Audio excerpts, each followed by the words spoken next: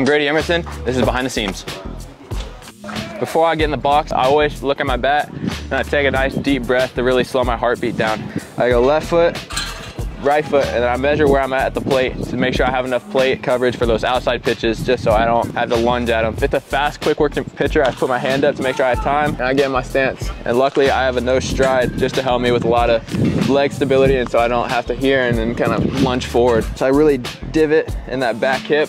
I really torque, and that helps me a lot with my power, because it helps me quick twitch. Player I watch, big Corey Seager fan. I think we have a lot of similarities in our games.